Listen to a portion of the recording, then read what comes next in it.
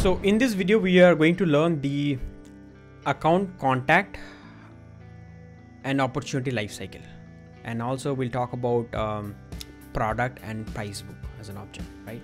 So as I told you in the last video that lead name was John, and John was actually representing a company called XYZ Private Limited. So now if you see, the same XYZ Private Limited is going to become the account. What is the definition of the account?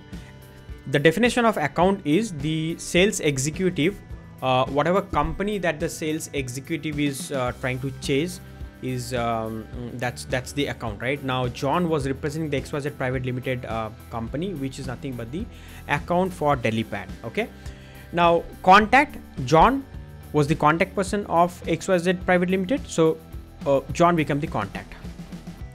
An opportunity is also gets created with the same company name. Opportunity plays a big role, by the way, in the sales life cycle. Okay, in case, let's say John is coming from a company called XYZ Private Limited, and XYZ Private Limited is actually an existing account of Delipat. Suppose in this case, the business owner, the lead owner, while converting the lead, can actually choose an existing account named XYZ Private Limited, which in this case doesn't exist, so it will not come over here. But ideally, if it is existing, then whenever you type in, it will come over here.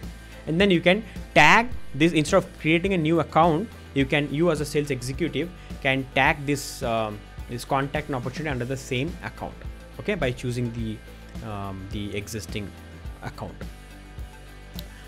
What I'm doing is I'm going to create a new account because I don't have any existing account created. So let's just go with the first option and click on convert button. So when you convert, the lead status will be closed, converted, and the lead owner, whoever was the lead owner, will become the account owner, contact owner, and opportunity owner. Let's go ahead and convert it.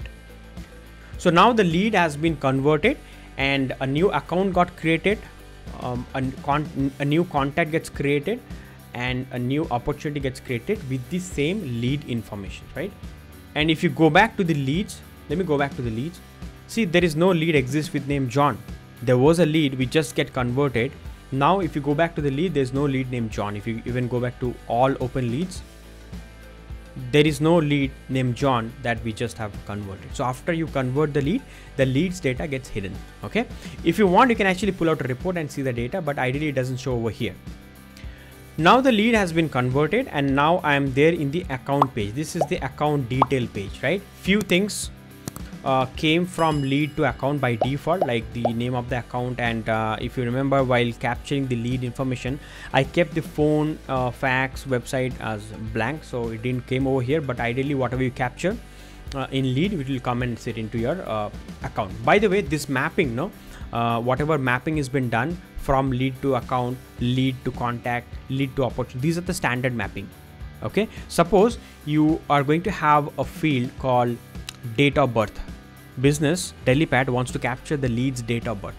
There is no field called date of birth in lead, right? So you as an admin have to create the field called date of birth, and because it is a custom field, the automatically mapping will not happen. So you have to tell the system, hey system, whenever a lead is being converted into account, contact, opportunity, please capture the lead's date of birth information in maybe account or contact or opportunity, wherever you want to capture. That's something we have to tell explicitly, and we will see that in the configuration how to do it. In this account page also, we have the same tabs: detail, related, and news. Account has all the company data of the lead.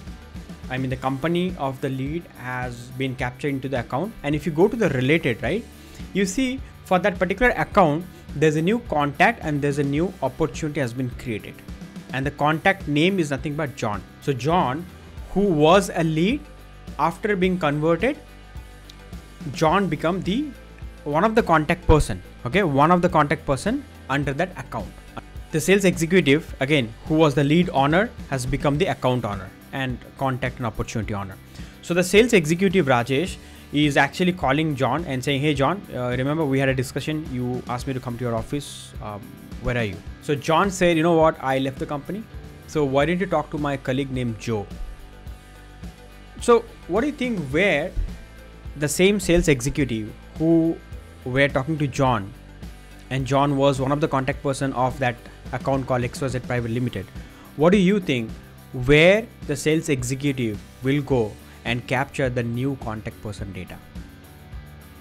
In the contact, right? So here the new button, right, will be leveraged. The salesperson will click on the new button and capture the John's information, the new contact person, who is Joe, and that's his first name, last name, phone number, and everything he will capture here.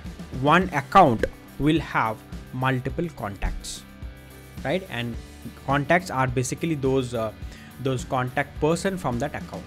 So this is how contacts can be leveraged to add a new contacts of that particular company.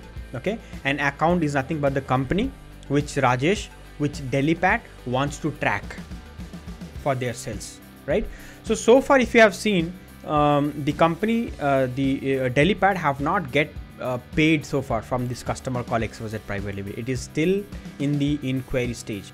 And if you see this screen, this particular screen can be customized however you want with this setup and edit page. Again, we're gonna see this, we're gonna leverage this edit page stuff in the configuration sections. I hope the account and contact management part is pretty much clear, like from a lead, how it can be converted into account, contact, and opportunity, and what is account and what is contacts, right? Next video, we're going to talk about opportunity management.